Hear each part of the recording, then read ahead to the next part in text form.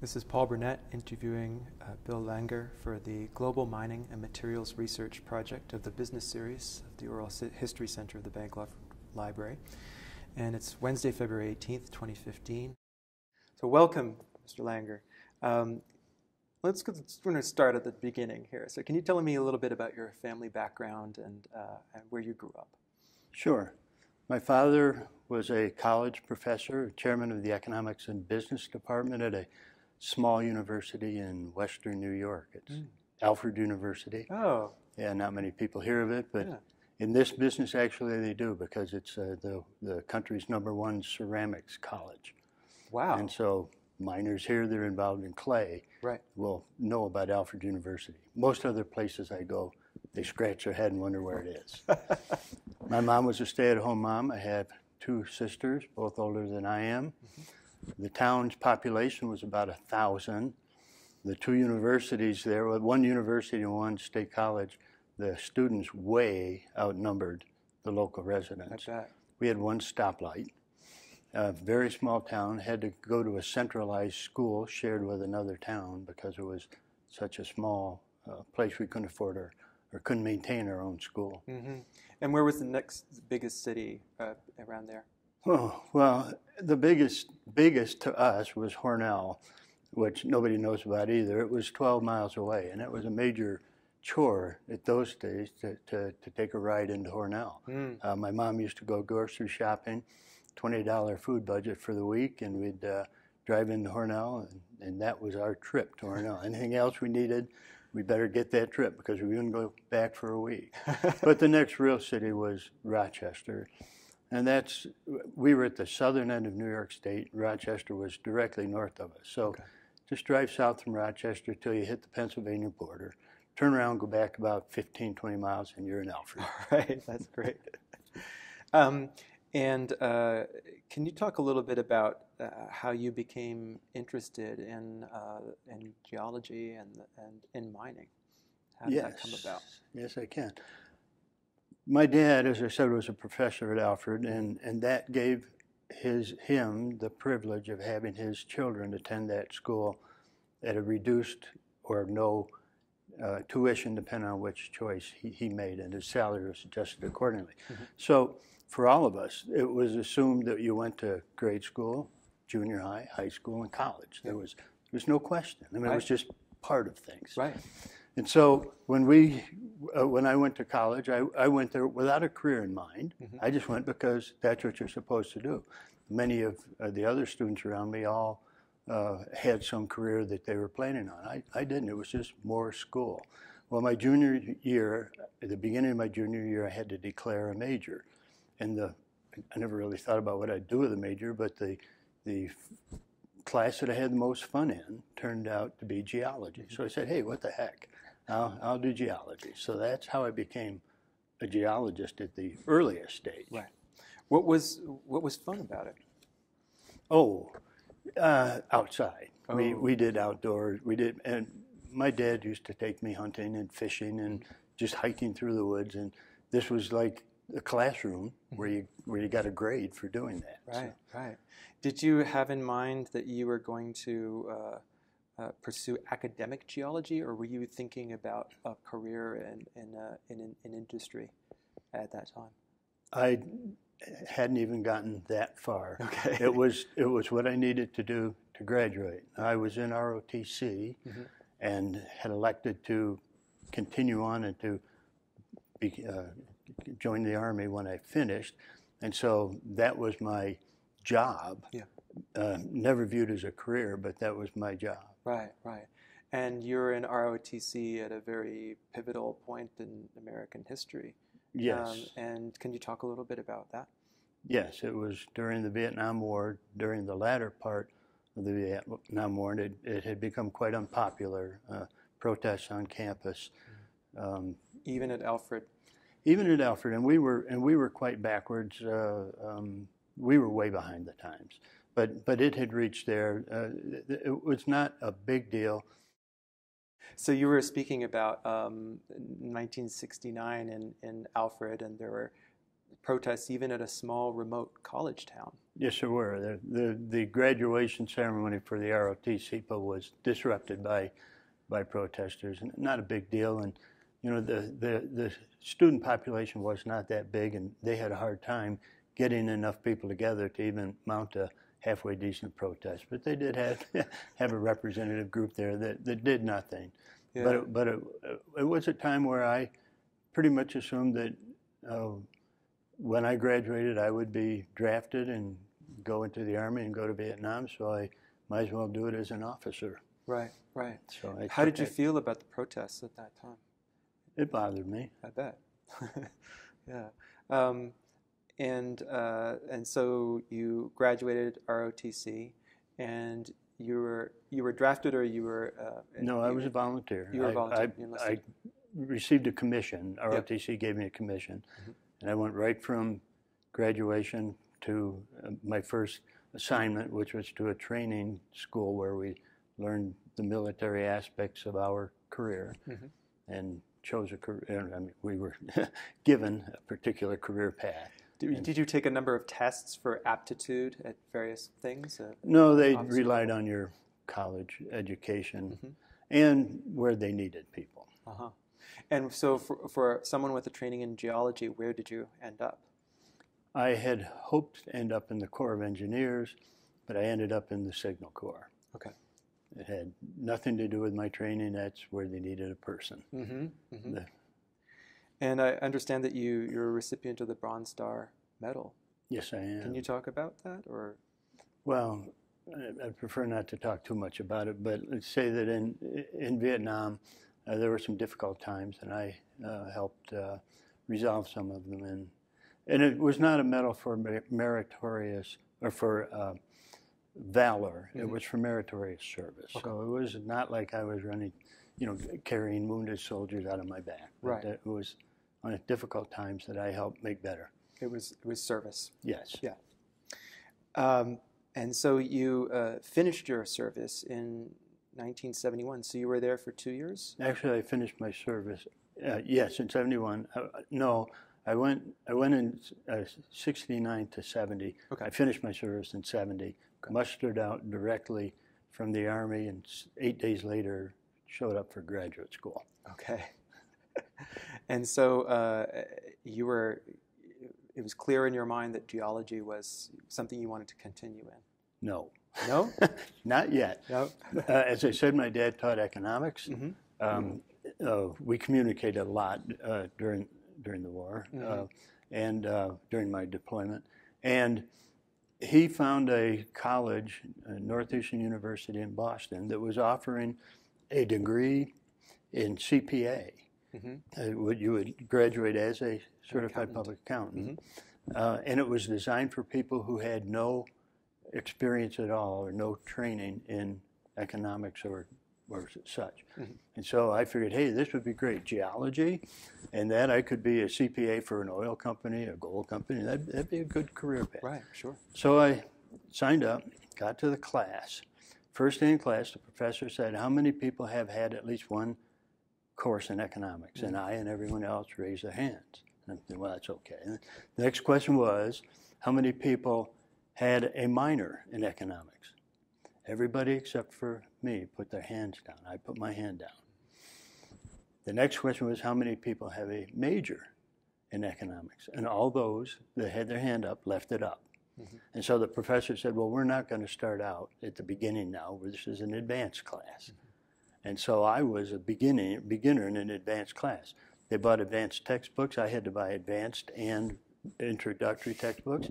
And I've never worked so hard in my life to get C's. After one semester, I said, this is not going to work. And that's when I decided, through an odd course of events, to become a geologist. So fate made me a geologist. That's not right. Love, not planning, not anything else, just fate. That's a common trajectory for people. Fate does intervene in these instances, and oftentimes quite happily. So it's 1972, and you graduate with a master's in geology. Is that correct? Okay. Can you talk a little bit about your first position that you made use of this training? Yes, I was fortunate while in graduate school to have a professor who knew people that worked at the United States Geological Survey, USGS, and they had a need for an intern to help prepare some simple maps that translated geology into terms that regular people could understand.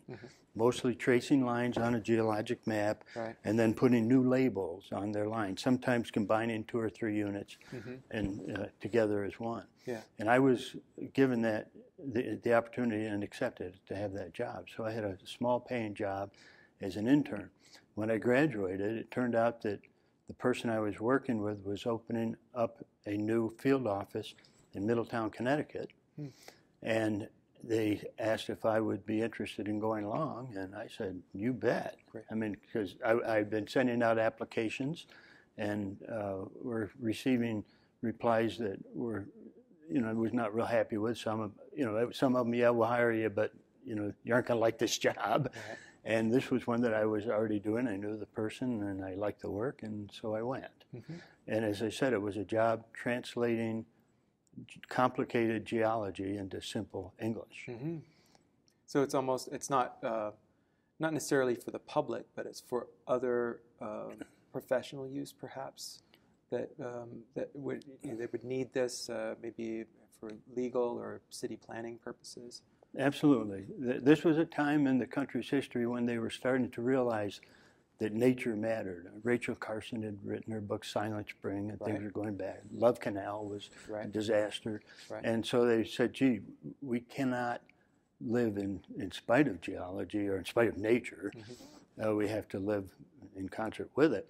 And geology is one part of nature. And so this was one of the USGS's first attempts to help provide meaningful data into the land use planning process. And that's what this was all about. And indeed, the project that I was working on, we worked very closely with some planners and came up with new town plans of growth and development based on geology. Can you give an example of how that might work in the planning of a town and respecting geology? Sure. The town that we did was in rural Connecticut. And much of the town was in the east there are townships and there are villages. And their villages are little incorporated centers. Townships abut one another. There's no unincorporated counties in the east. And so this township was mostly rural. The village had sewer and water.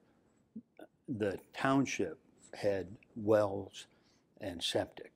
And one of the things you don't want to do, of course, is have your well interfere with the septic or vice versa. And so there are certain geologic materials that are better at communicating away the septic effluent, or that are better for providing wells.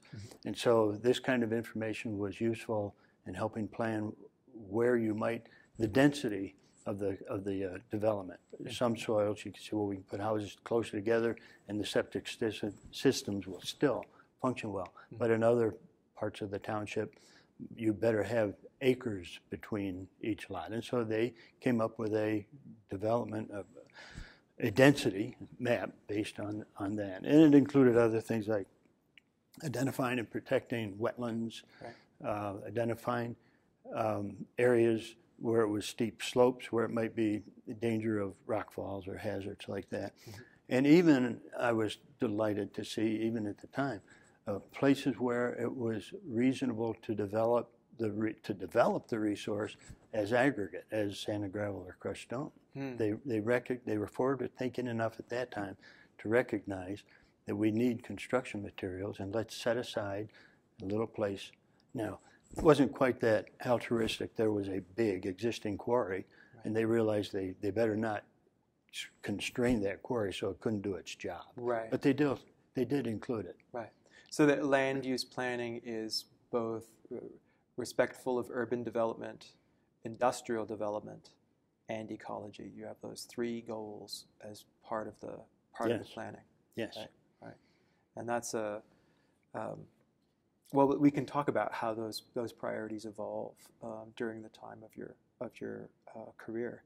And so you did that for a number of years, not just in the Northeast, or was it mostly in the Northeast? No, I worked for 5 years in the Northeast and then moved to the USGS headquarters in Reston, Virginia, which is in Northern Virginia, and continued on the same type of project in a totally different geologic terrain. The Northeast is paleoglacial terrain.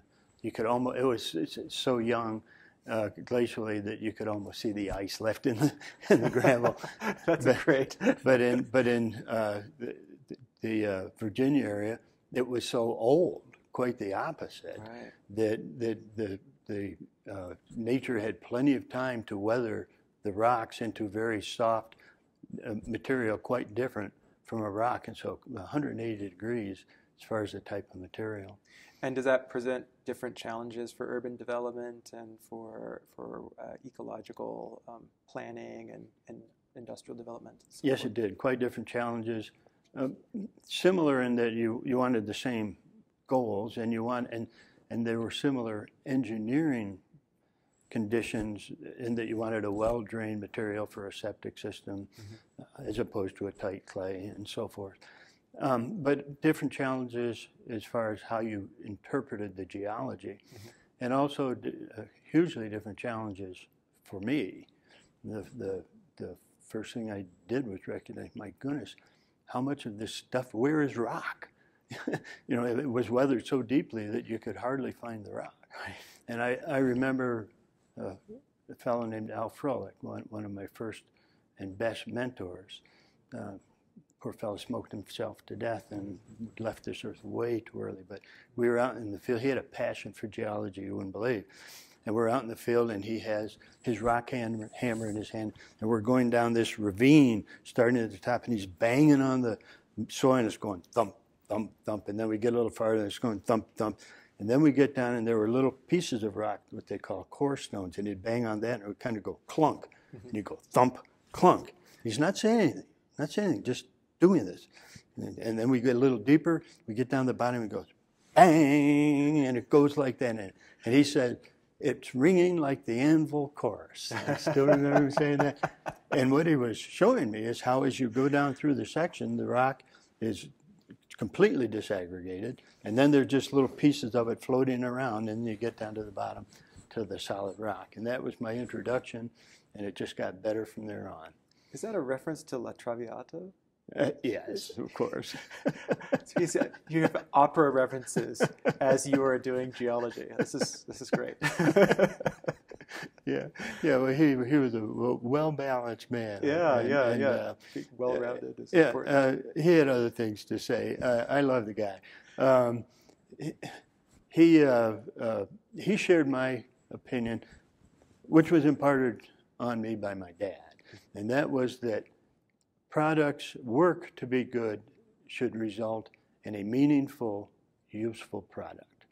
And in the USGS, as a research geologist, it was very easy to lose that perspective. You could end up in research which may end up on a shelf, doing research that could end up on a shelf and never see the light of day, or 15, 20 years down the road, somebody will reference it, but in another research study, but it never makes it to where it's really used. And that's why I was fortunate to be in a project where the products were being used right away. That's what they were being done for.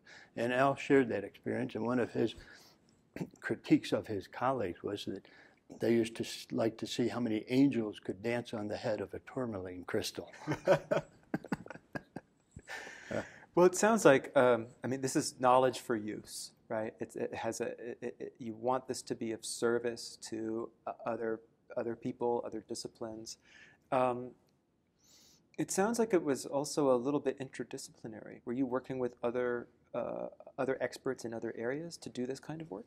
Or Absolutely. Was it explicitly geology or exclusively geology? No, in fact, the USGS had 3 disciplines at the time, geology, hydrology, and topographic mapping and land use. And these projects were all designed to include all 3 of those disciplines, and we would work together hand in hand on the maps. We wouldn't each go off to our own corner and work, and we produced a large number of maps. that could not have been done if you did it by yourself. When you understand that how geology and water interact, you can make a better geologic map, you can make a better water-related map. Right. And then certainly when you knit them together at the planning stage. Now, the next step, of course, involves the planners who include all of the cultural and socioeconomic parts. And that makes the waters even muddier.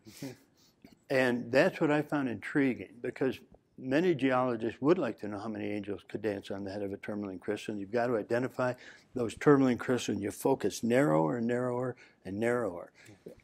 This was just the but a very complicated, difficult process to learn the crystal structure and to learn the biology of an angel or whatever. Yeah, exactly.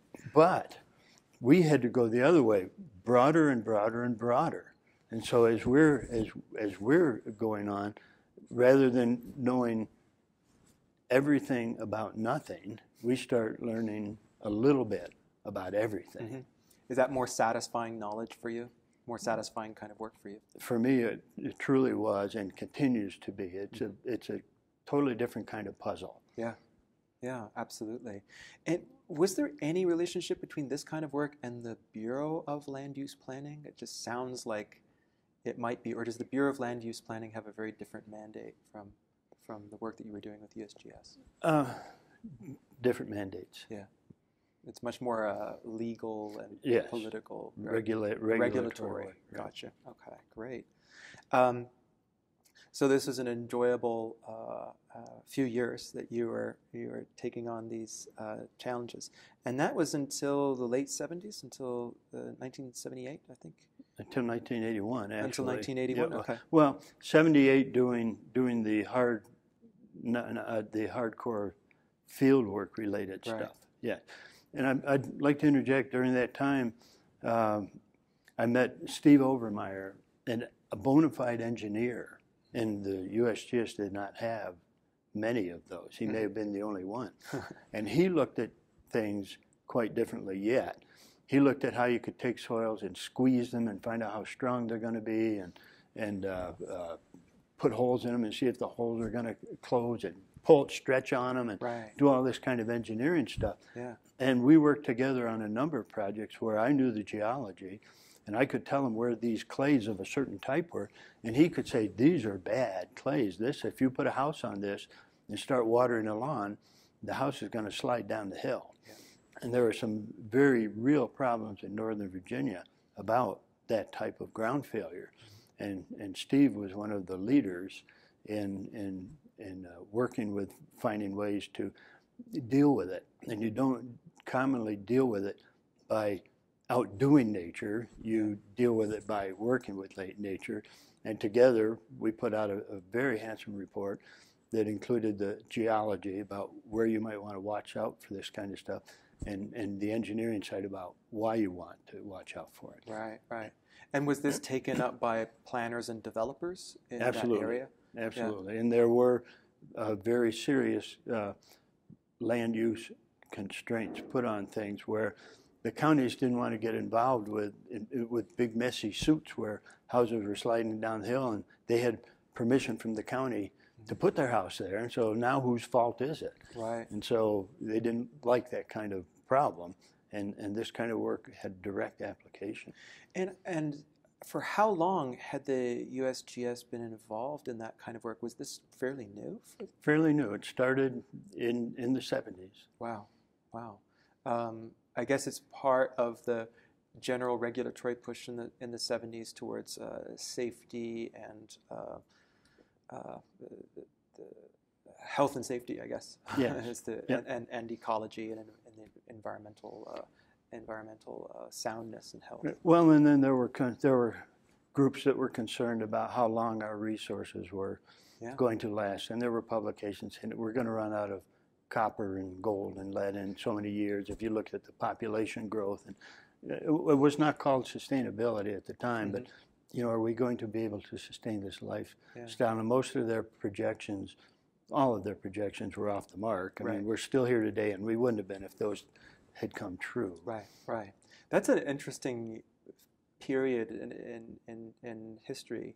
You have the the popular books coming out, like The Population Bomb, like and the Club of Rome's 1972 report, which is just a series of charts showing, for each element, each natural resource and energy resource with a graph going straight down towards the future, an inevitable, very, very rapid decline that, as you say, did not pan out. But how did those are popular, these are part of the popular culture. And this is something that affected and influenced the work of the government. This spurred the kind of work that you were doing to sort of, we need to get a handle on resources, and information about resources need to be made available to the public so they can make informed decisions. Is that part of the piece? Yes, yes, it is. And the Club of Rome was one of the driving forces. Now, the USGS never got involved in the debate. Mm-hmm. Our role was to provide data and to provide reliable, I hate to say honest, truthful data, but unbiased. I'll mm-hmm. use that term. Right. Reliable, unbiased data. And that put us in a good position, because we would get calls from engineering groups, engineering associations asking to give papers. They would get called from groups like Nature Conservancy to give presentations. Mm-hmm. And they all valued our data. And I was going to say our opinions, but we weren't really allowed to have opinions, but we were allowed to just show the data and the trends that we saw with the data, but we wouldn't project and say this is what's going to happen.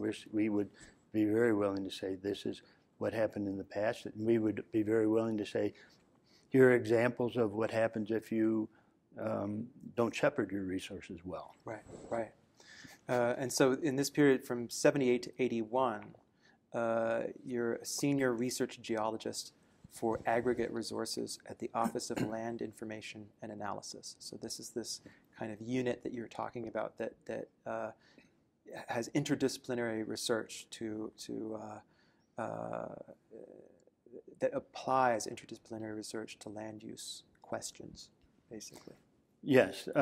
What happened was I had been doing the field work, so I was part of a program that was called Regional Geology, or at the time, I think their name was a branch of environmental geology, because environment was the key word of the day. Yeah. And I was thoroughly enjoying the field work, but the USGS needed some help encouraging more of that kind of work, because it was being done in a very small part of the survey. And so I decided, upon encouragement and being recruited by others, to join a more management-related aspect of it, where I would fund programs that did this kind of work. I'd encourage others to do it, and then find means for them to get the money to do it. Mm-hmm. And although I agreed completely with their goals and the mission of that group, I found it difficult in the morning to come in and have an in basket and an out basket. And in the morning it was here, and in the night it was here. And that was my measure of success for the day. Now, as a geologist, I could say I put down 15 test holes today, mm-hmm. or I mapped 83 miles of contact, or maybe I mapped 1 mile of extremely difficult contact. But I had feedback every single day. Yeah. And shoveling from one box to the other didn't help. And so what I had to do was live vicariously through the results of others. When their project was finished, I could say, hey, I helped fund that. I helped them get the money. Right. That didn't quite do it for me. No. I appreciate the opportunity to do that work, and I think I had a positive impact, but it was not the same. Mm-hmm. And as you said, you're interested more in kind of solving puzzles or mysteries, and right. You're kind of describing detective work. It's kind of like it is. So it has that kind of excitement built into it, and so this was more of a supervisory position, a research evaluation position, and so you're looking at the work of others, and it's not as satisfying for you. Correct. So how did you cope? What were the next steps then for you? Well, the next step actually was a great one. They liked what I was doing and wanted to now try to encourage the same kind of work in the Western USGS offices. And so they set up an office for me, and I was transferred to Denver from Reston, Virginia. And that in itself was huge. Didn't have any idea what it would be like. I'd spent my entire life in East, and showed up in Denver in February, dirty, dull, I mean, blue skies, but the ground is just all bare, no grass, no snow, right. And it was like, and Pam and I look at each other, what have we gotten ourselves into? This is your wife, Pam. Yeah. My wife, Pam, yeah. But wow. And then, no sooner than we got here, then the bottom fell out of the environmental work in the USGS. The director at the time said, this is very important work, but we don't need separate groups doing it. We will roll all of this work back into the divisions. And so here I am, one year out here, ready to start up a new thing, and the rug is out from under me. And yeah, so I had a choice of where I would go back to the geology group type of work that I was doing, or hydrology. Those were my two disciplines, because in graduate school I had a strong background in hydrology. And I decided the hydrology folks looked like they were a little more on board than the geology ones. It looked like the geology folks wanted to get back to mapping and forget this. And the hydrology folks generally have a very applied-driven effort anyway. They're looking for water, not out of scientific research, but where is their water? We need water. Now they do have the research that say, how does that water move through the ground? How difficult is it to get out? And that kind of issue. But one of the bottom lines is, where is it, and can we get it? And we need it now. We want it in our sink. Yeah. And so I chose to go with that group. And that was in what year was that in? Well, let's see. We moved out in '81, so that was probably '82. And so you became the research geologist / hydrologist. Yes. At this division. Yes. And it lists a number of things that you did along the same lines of what you described before. That this is urban geology, as you described it. Can you talk a little bit about the kinds of work that you were doing in the 1980s? Yes. Urban geology might be it's a general approach. It's applied geology. But in the 80s, another issue that the country was trying to cope with was what to do with the radioactive waste that we're generating from nuclear generation facilities. And the country was trying to deal with this in an orderly manner. And so the first goal was, well, let's divide the United States up and find 11 or 12 areas that might be useful in tremendous different geologic terrains and different types. Do we want to bury it deep in the ground in a hard crystalline rock, or do we want to put it over in some shallower place here in a different kind of rock? Where do we want it to go? And there was a subgroup of that called Task 1, and the first task being to find out where this might go. Well, for various reasons, probably politically driven, it soon became obvious that looking throughout the entire U.S. was not going to work. And so Task 1 was refocused to say, let's look at 3 potential sites: Hanford, Washington, Yucca Mountain, Nevada, and a place in Texas. And so the effort was, well, we will look in the, let me step back. Sure. Before they got quite that pointed, they said, well, let's look through the entire basin and range as Task 1, and we will look in other physiographic provinces as time allows. We'll start out there because it's dry. It would be a good place because there's not going to be water moving it.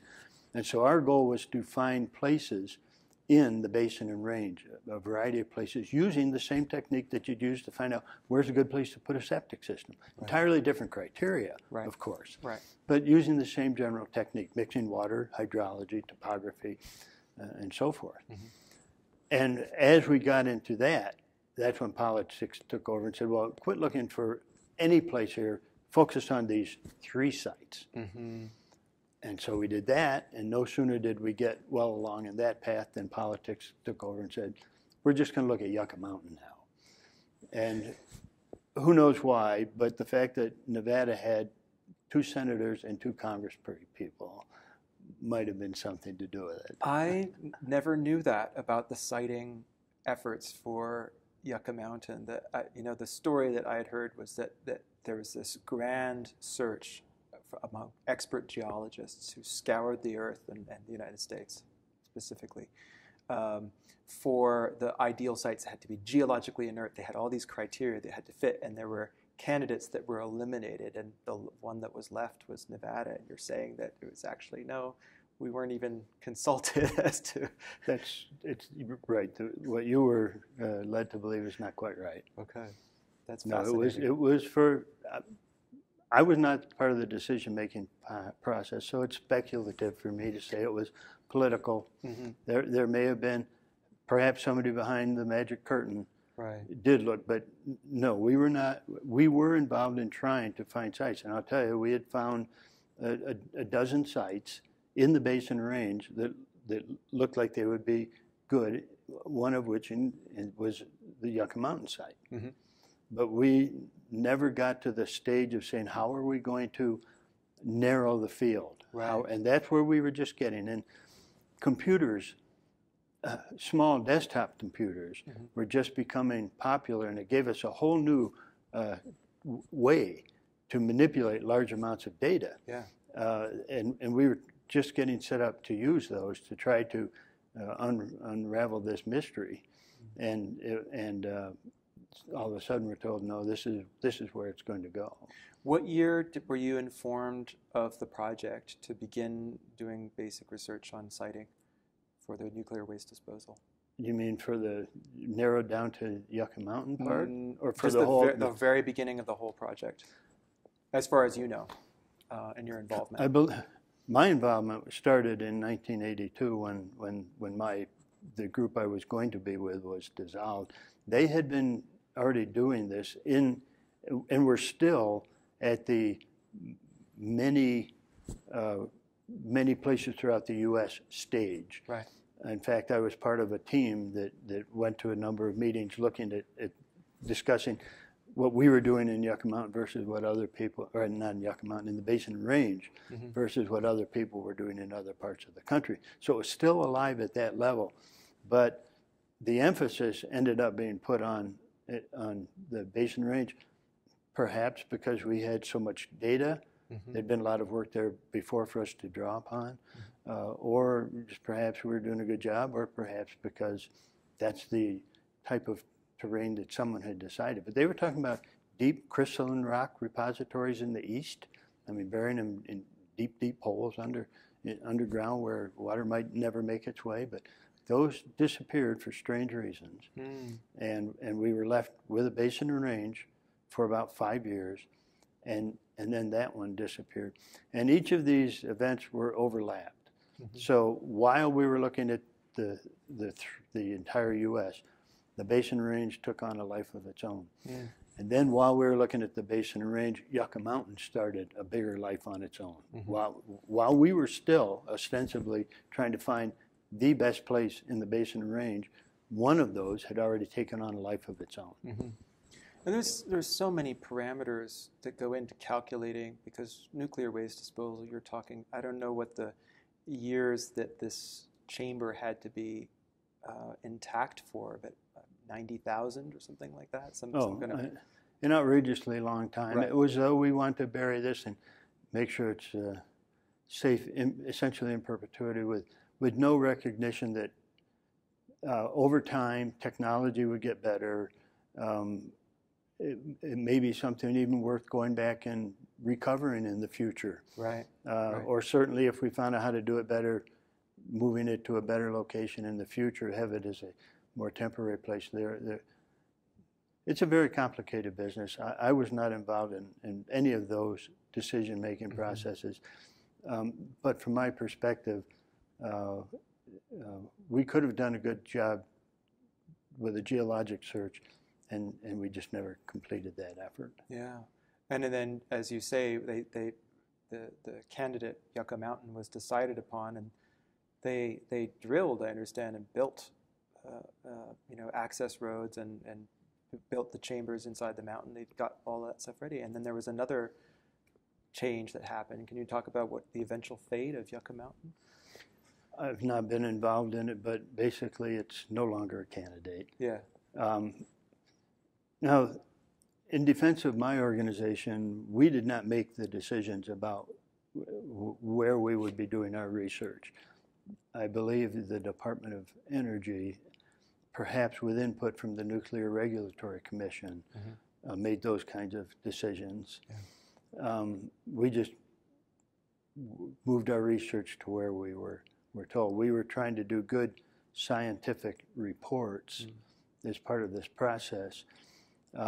And we even had some difficulty in doing that because the Department of Energy wanted information on a timeline that we weren't quite used to. We had a very rigid review and approval process, and then we would generally publish our reports in peer-reviewed literature to stand up to the criticism of others if it was there.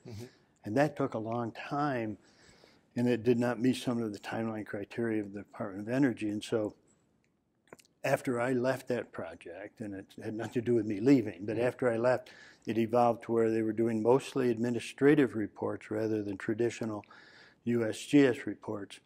And when it came time in some of the final evaluation, those administrative reports didn't have the pedigree and didn't stand up to the criticism or to the critique, and so they were not as considered not as valid. Now, they were probably done just as carefully, but they did not carry the prestige with them that a traditional USGS report would.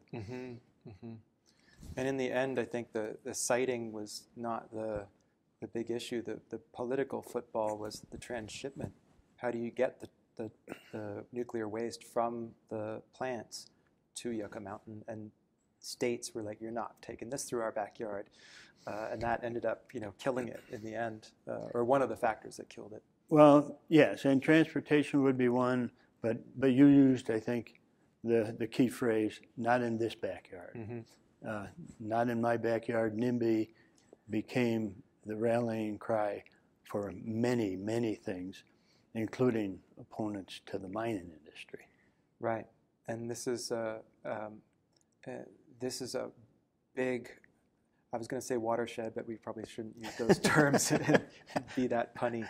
But there's a tremendous environmental regulation that is put in place starting in the 1970s, but there's an awareness that there needs to be some responsibility on the part of industry to clean up ecosystems that have been damaged by work, even if they didn't do the initial pollution. If whoever owns it ends up being responsible. So I imagine, did that affect some of the work that you were doing and have an impact on what you were doing? Absolutely. Cleanup is an issue. We did not get directly involved in cleanup, although there would be cases where the hydrology group that I used to be with would study the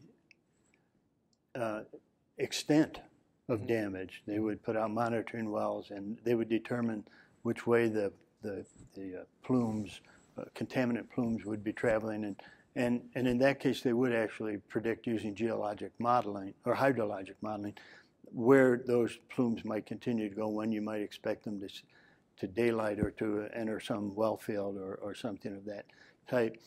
But what also came about was more opposition to having the things, kind of an assumption that any land use now was going to result in a problem. If you put a landfill any place, it's going to be a problem. If you put nuclear waste any place, it's going to be a problem. If you put a septic system in any place, if you put a mine in any place, it will create a problem. And part of that was because prior to the 70s, people didn't know any better. Yeah. People didn't know any better, and so they were allowed to do activities. There was no government control, but they didn't know it. I mean, in Alfred, when I was a kid, my job once a week was to go out back and burn the papers, open burning, and that was my job. I remember how fun it was to throw a shaving can cream in and watch it explode from a distance. But that was my job, to burn the paper. Well, open burning is no longer an acceptable way to do things. Yeah. We separated our glass and our trash. We recycled newspaper, so we were ahead of the times there. But the garbage man would come by, and our wet garbage, they'd come by with a manure spreader pulled by a tractor, at first a horse, but later on a tractor, and throw the wet garbage in that, take it up in the fields, and spread it out on the fields. Wow. That was all. We'd go to the dump. We didn't have a landfill. We had a dump. And I said my dad used to take me hunting. We'd go plinking. We'd have a .22 and set up little bottles at the edge of the dump and shoot them, or shoot the rats. Right. You know, that were in.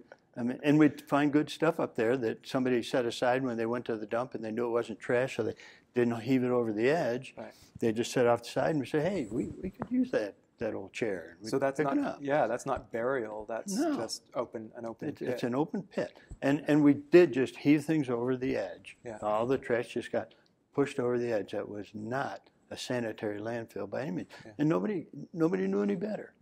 Well, now that would be a terrible place, but I mean, and then it turned out to be a terrible thing. The runoff in that stream, the creek that was down below, I sure wouldn't want to do anything with that. Right. And we learned better. Yeah. But the assumption was if you put in a dump in the 80s, it was going to look like the one that they constructed in the 60s or 50s when I was a kid. Yeah. And that was an improper assumption. Yeah. But it took over, and it became the driving force of a lot of land use decisions. Yeah, I mean, it was in the air. I mean, there are those television commercials from the 70s featuring the American Indian who's riding his horse through the wild, and then he comes to the top of the hill, and he looks out, and he looks over a big garbage dump, and there's the tear going down his eye, and there's that kind of environmental consciousness raising was in full force in the 70s, and by the 80s there was Earth Day was a big annual occurrence, and environmental consciousness was being part of school curricula and things like that. So, and a good thing. Yeah, and sure, a good absolutely. thing. It's not bad. That was a good thing. Yeah, and so so some of the work that you were doing was around that to some extent. Well, it was, especially the prior to the nuclear waste disposal. It was okay. We do need resources. How can we do need to live on the earth. How can we have our footprint be minimized? How can we tread lightly on the earth and look out and not ruin things? The USGS never argued that we didn't need some kind of regulations and didn't need to take care of things. In fact, I was part of I was one author of many of a watershed document that the USGS produced in the early 80s called Nature to be Commanded. Mm-hmm. And it's part of Francis Bacon's speech, nature to be commanded must be obeyed. Mm-hmm. And this were a collection of case examples of how you could use geology, hydrology, and understanding of nature and could live within the boundaries set by that. Mm-hmm. But one of the troubles is that when people oppose something nearby, the rules don't count anymore. Mm-hmm. Even the natural rules, it becomes NIMBY, not in my backyard. Right. And the only way to stop things may not be through a real sound understanding of the conditions. It's through more arm waving and screaming and loud protests. Mm-hmm. And the local activism had the effect of just displacing it to areas with less social and economic power, presumably, right? So yes. if people say not in my backyard, then they'll find a backyard where the people are transient or they have less power, or and then there's an equity issue there, I suppose. Absolutely. The corollary to not in my backyard is in somebody else's backyard, and it's going to go somewhere. And somebody else's backyard may not be the best backyard. Yeah. Yeah. And that's an interesting reflection. And so there's the decisions that are being made are not some scientifically informed decisions are also social and politically informed decisions. In other words, that there's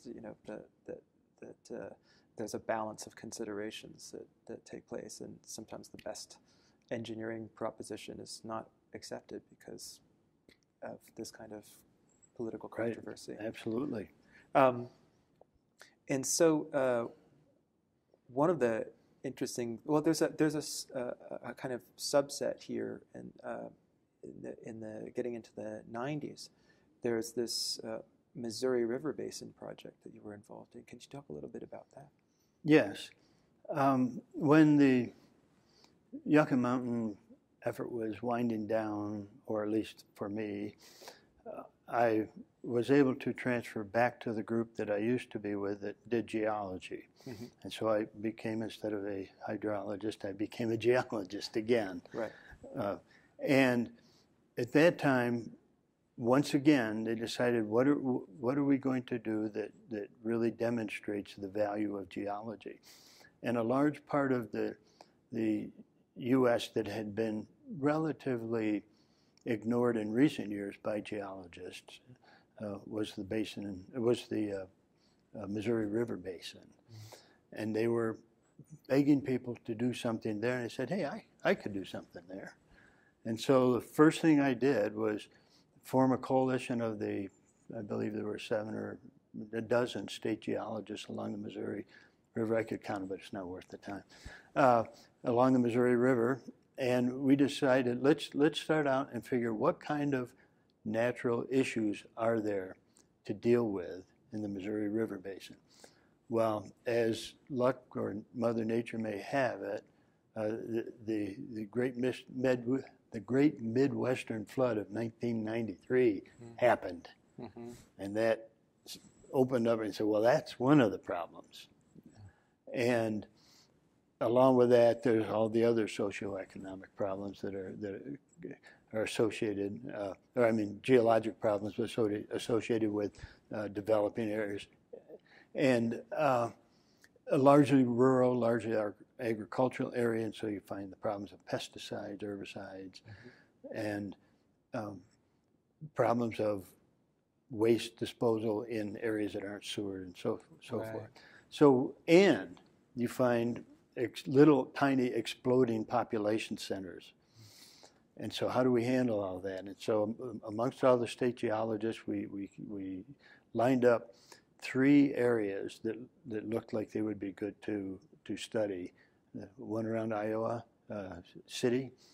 No, I'm sorry. Iowa City. Sioux City? Or? Sioux City. Yeah. Sioux City. One in St. Joe, and then one on the other side of the river in Leavenworth. These appeared to be areas where the population growth would be becoming heavy and that we could use good effort. Well, funds never covered all of those, and so we narrowed it down to, well, we'd take off in St. Joe, and I was fortunate enough to be the geologist that got to work in St. Joe. But as luck would have it, the geologic work got done, which was a hoot. I love doing geology. And it was yet another completely different area. I was in New England where the glacial geology was fresh. I was in Virginia where the rocks were old and tired and weathered and beat up. And in St. Joe, it was largely influenced by glaciers, but the glaciers were 500,000 years older, and so there'd been plenty of time for nature to rework everything, and it doesn't look like a freshly glaciated terrain anymore. So yet another geologic challenge, which made it fun. Yeah. But when that was done, there was really no effort, and unfortunately, no real desire by the town folk in St. Joe to use the data. Yeah. I came in with maps that showed in simple terms what they could do, and the planning development guy pointed out the wall and said, well, here are the developments we have, and they're approved, and what can you do with, how can you help me now? They're approved. Right. And I said, well, are you expecting any in the future? And he said, well, I don't know. But these are what we're dealing with. Right, right. And so, although it was fun, it was back to the traditional geologic mapping, which I enjoyed, but it missed that challenge of how do you bring all this together to something useful. Yeah, I mean, that's so much of the history of U.S. government scientific research is finding a service angle, like the agricultural experts, the extension service. So you go out and you demonstrate the value of the work, and then the customer, so to speak, would come to you, the citizen, the farmer would come and ask. They'd know they could go to their state or county extension agent. And I guess there wasn't, these are almost sound like pilot projects for something that doesn't quite get off the ground. Is that fair? Absolutely. In fact, they were called pilot. They were routinely called pilot projects, yeah, with no thought of what would happen after the pilot film went out. And if you look at a, yeah, pilot TV program, yeah, if it works good, they turn it into a series. Yeah. This one was, it's going to be a pilot, and whether it's good or not, that'll be it. Right. It shows what we can do, but let's go back to doing what we do best. Which is unfortunate. I mean, the whole piece of it is that you need extension. You need to demonstrate the use, right? That was my belief. Your belief. It still is. Yeah. And my goal. Yeah, yeah. And so, and it had worked. You had experienced, yes, the joy of being useful and of service, and that people were able to make use of the work that you'd done, and that's of course satisfying. Absolutely. The next phase is this Colorado Front Range Infrastructure Resources Project. Yes. Is that another kind of pilot project, or is it something different? You're the senior research geologist for this, and this is 1996. Yes. Through to the end of the decade. That was great. Okay. Great. What happened? There were budgeting problems, and Congress or OMB or somebody, again, I'm not involved at that, I was never involved at that level, decided that they would yank away $2 million from the minerals program. Just take that money away. And the director gasped and said, well, how about if we come up with a project to use that money that would really demonstrate the value of the work that we're doing, and not only demonstrate it, but would implement it. Mm-hmm. And they bought it. Nice. And so a call was put out to people to send in application or proposals for this kind of study. And a group of us, hydrologists, geologists, and topographers, put in a proposal for the Front Range Urban Study. And what that was we would look at all of the natural resources along the Front Range and how the need for them, where they're coming from, where they're going, including aggregates, water, other mineral resources, and how the topography and the land use growth affects all of that. Mm. And they selected our project, and that became then that project with a 5-year time frame to implement it, and saved the USGS from losing a couple $1 million, yeah, and gave us the basis for a good project. Yeah. And a little bit more about the history. When that finished, that same $2 million then came up for grabs, and people liked the work that was done so much that it was extended another 5 years to broaden the study to look at more detail on the other industrial minerals. Yeah, brilliant.